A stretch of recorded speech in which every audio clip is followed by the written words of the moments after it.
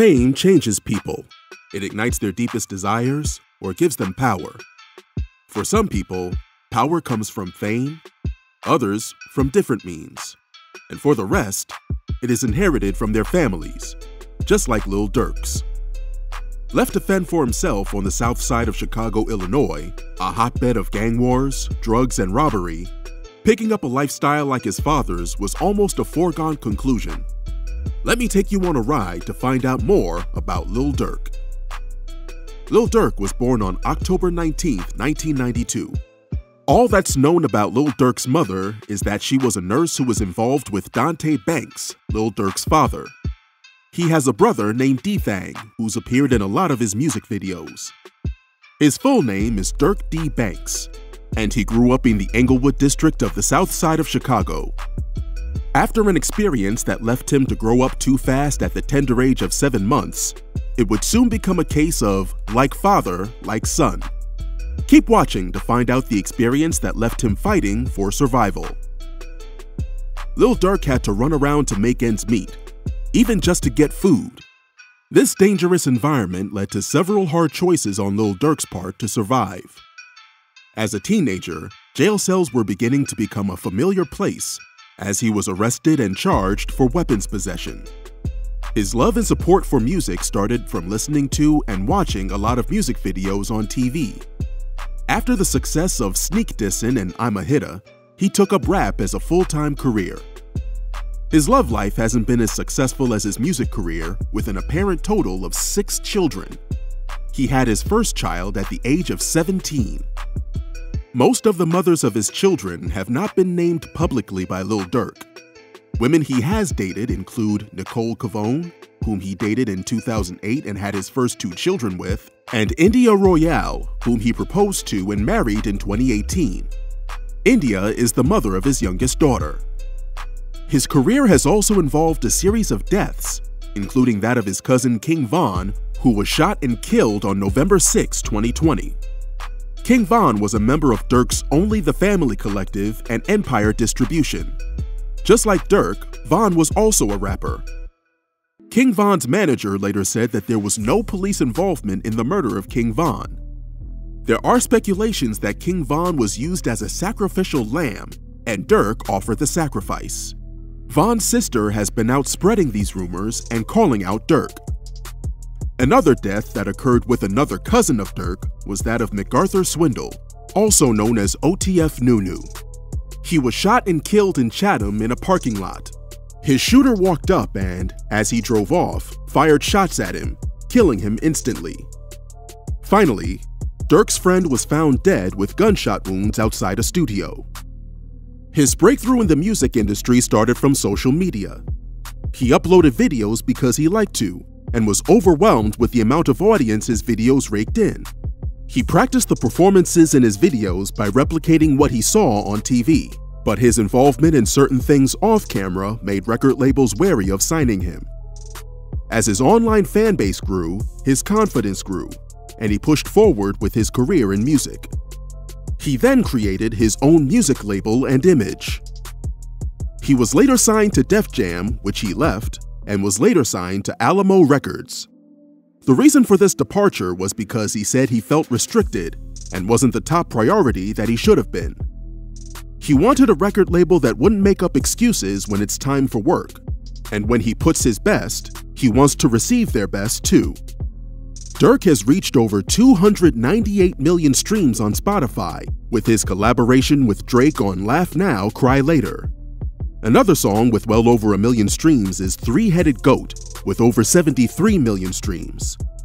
He was nominated for 2 Grammy Awards for Best Rap Song and Best Melodic Rap Performance.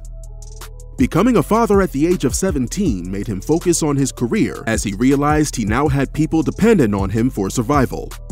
His life as a singer, rapper, and songwriter has made him a total net worth of $3 million. Durk has been involved in and is still in several rivalries. A popular one led to the release of a diss track titled BDK 300K. The rivalry was between him, Chief Keef, and gangster disciple Joseph Lil Jojo Coleman. It all started after Glow Gang associate Lil Reese made offensive remarks toward the Brick Squad, a rival gang set. Then JoJo's response was released as a diss track, trolling and calling out Chief Keef, Reese, and Durk. On September 5, 2012, JoJo was shot and killed. In late 2012, after Lil Durk was signed by Def Jam and Interscope, a beef between him and Chief Keef's label began to develop.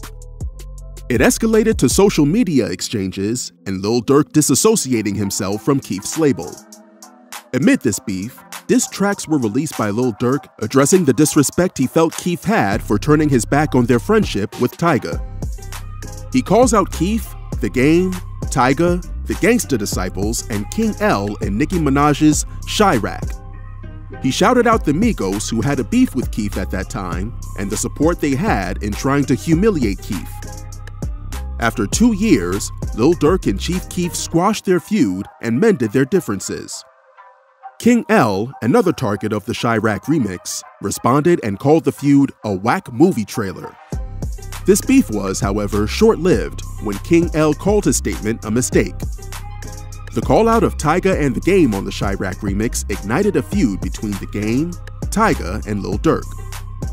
Waka Flocka Flame, Compton Menace, and 40 Glock's additional involvement in the feud resulted in a war on social media.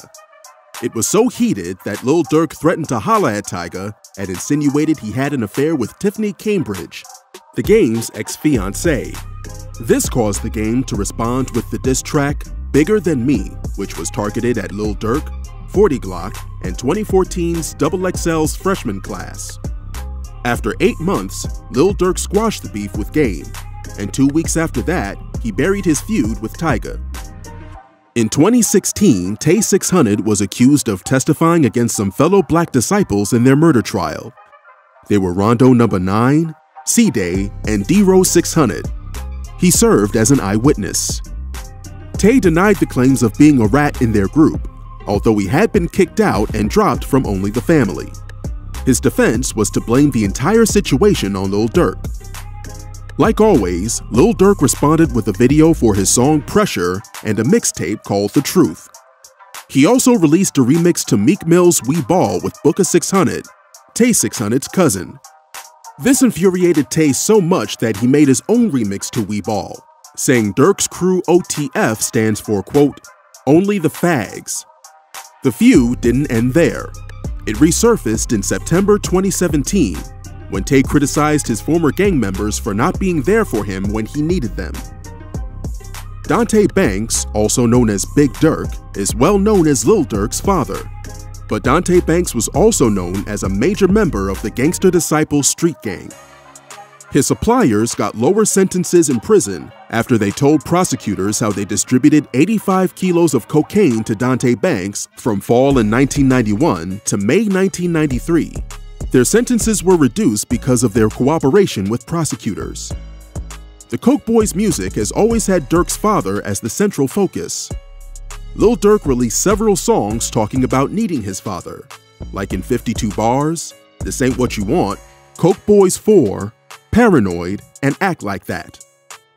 Big Durk was arrested after he was caught with $8 million and 6 bricks. In an interview, Lil Durk confirmed this information and stated he wanted to be just like his father. Big Durk was arrested in 1993 for his involvement in a crack cocaine distribution ring in Chicago. He was imprisoned for selling drugs throughout the South Side. He was arrested when Lil Durk was just 7 months old. Durk believes his father was arrested and locked up because he refused to snitch on Gangsta Disciples founder Larry Hoover. He also added he was not caught with drugs or the supposed $8 million. Durk has kept in contact with his father, and he said he talked with him every day while he was in prison. Lil Durk and his cousin King Von were arrested and charged with shooting a man and stealing his $30,000 jewelry and vehicle right outside Atlanta's Varsity Hot Dog. He told reporters he was no longer a part of the Black Disciples and turned himself in to the police. They were both released on bail, and electronic monitoring was set up for them. Later, King Von was shot and killed after a brawl outside an Atlanta lounge, while the attempted murder charges against Durk are still pending. Like father, like son, Just as his father was involved in gang-related fights, drug peddling, and money laundering, Lil Durk has followed in those footsteps. According to the FBI, Big Durk's $8 million was seized, and he was sentenced to life imprisonment, though he won an appeal and was released from prison after 22 years. While in prison, Lil Durk asked that his father Big Durk send a message to all the brothers in the same business as them. The message was used in the opening of his mixtape 300 Days, 300 Nights. In his own words, this Durk, better known on the South Side and throughout the Midwest as Lil Durk's father. As it started out, I had a life sentence for the stool pigeon who told on me. But by the grace of Allah, I got that blessing and won an appeal, and now I'll be out in a few years to be with my boy, to be with my sons, to be where I'm supposed to be in life, and do the things I'm supposed to do as a father. As always, for those who in the struggle, for those who in the system, for those who in the state system, keep your head, keep fighting. Cowards, rats, don't never win over real dudes. And we gonna keep letting this thing continue to flow. And we'll get out and do what we supposed to do as men and hold our own. And be the fathers we supposed to be the men of the community we supposed to be.